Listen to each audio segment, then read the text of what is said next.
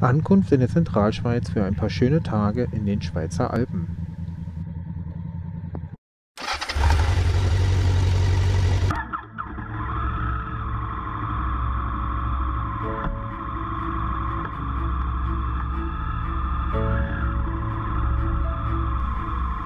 Der erste Tourtag startete verregnet und diesig. Ich entschloss mich daher zu einer kleinen Runde in der näheren Umgebung. Der Weg führte mich über den Glaubenbergpass, weiter zum Renkpass, weiter über Schachen, Maltas, hinauf zum Schwarzenberg und nach Holdach-Heppeli. Hinter Kriens entlang am Vierwaldstätter See ging es zurück nach Obwalden.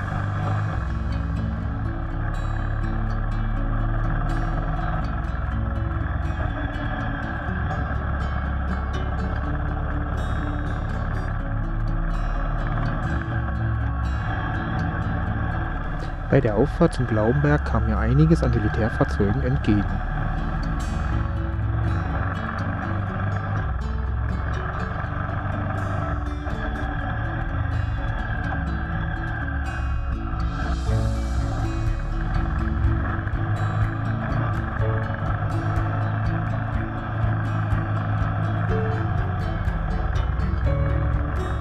Je höher ich kam, desto dichter wurde der Nebel und hin und wieder verirrte sich natürlich auch eine Kuh auf die Straße.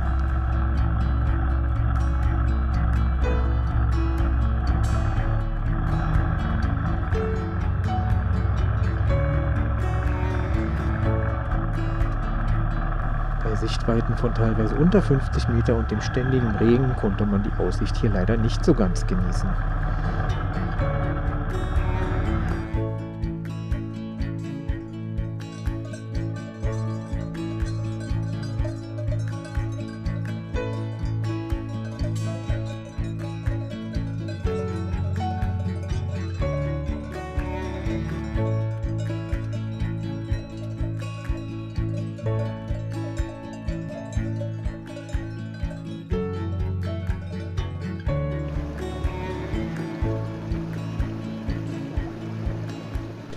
Am Nachmittag hörte der Regen auf und eine kleine Wanderung brachte mich zu diesem plätschernden Bach.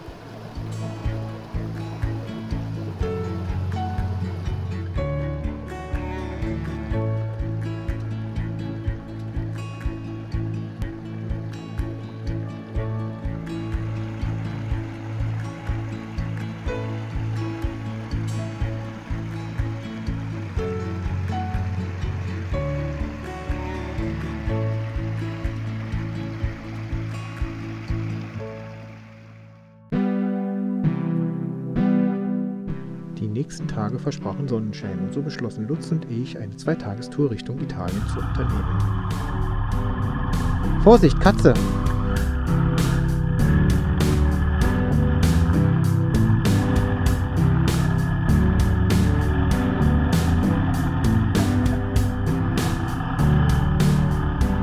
So ging es also Richtung Süden, zunächst entlang am Lungerer See, hinauf zum Brünigpass, von dort aus ging es weiter zum Grimselpass. Unser Zwischenziel war Tesch und Zermatt. Nach der Aussicht aufs Matterhorn ging es weiter über den Simplonpass bis nach Domodossola und weiter nach Rä in Italien.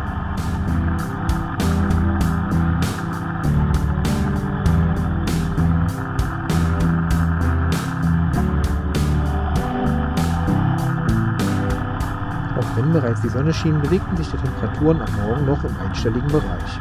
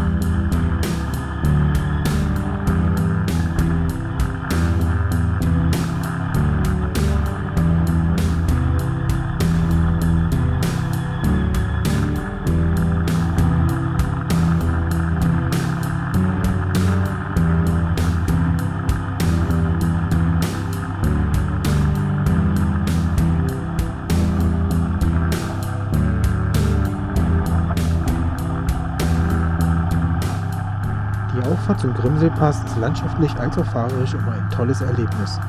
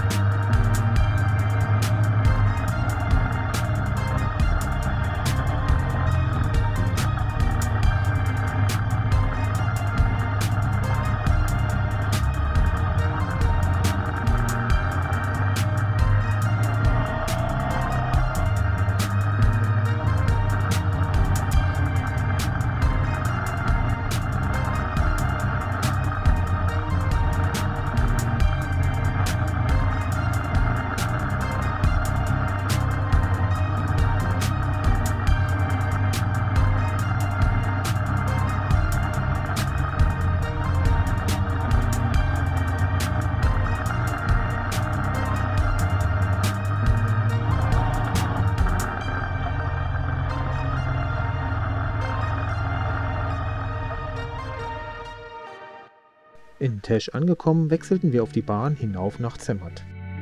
Mit Blick aufs Matterhorn aßen wir hier zum Mittag, um danach frisch gestärkt unsere Fahrt nach Italien fortzusetzen. Unser eigentliches Ziel Domodossola ließen wir hinter uns, bis diese große Kirche in Re unser Interesse weckte. So beschlossen wir spontan, uns hier ein Nachtlager zu suchen.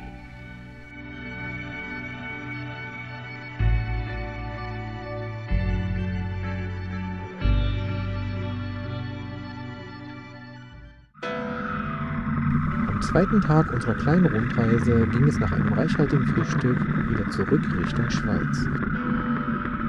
Über Ascona, Bellinzona, den Lugmania und Oberalppass sollte es wieder zurück nach Obwalden gehen.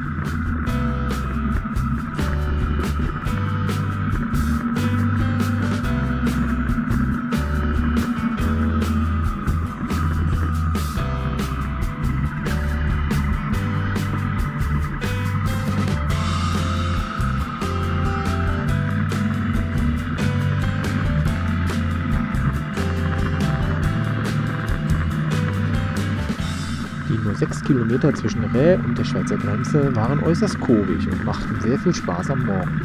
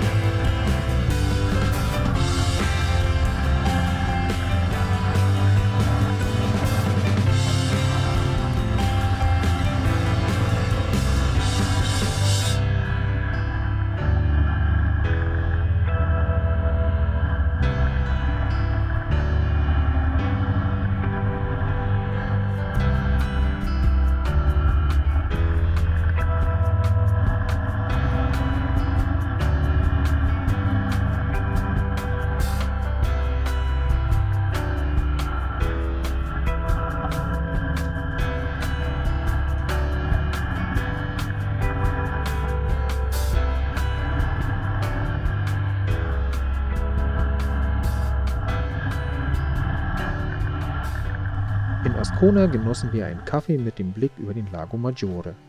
Danach ging es weiter über den Lugmania- und Oberalppass.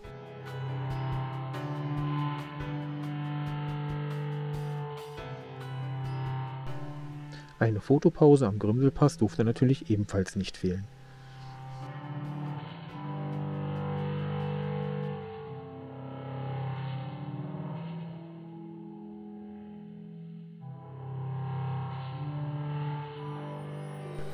Zum Abschluss meiner Woche in der Schweiz sollte es noch einmal hoch hinausgehen. Ein Flug über Interlaken stand auf dem Plan, bevor es zurück nach Deutschland geht.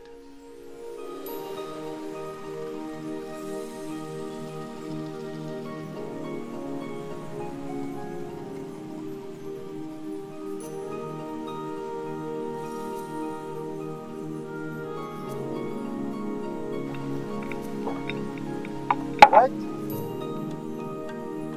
Jetzt wird es wieder zu rennen, natürlich schnell gemacht.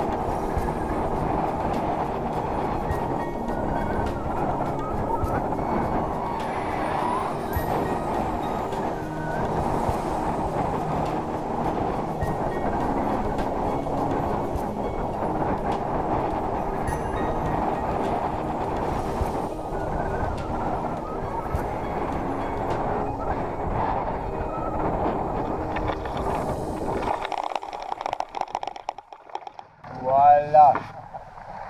Sauber. Gratuliere. Danke. Spaß gemacht. Sehr geil. Bitte.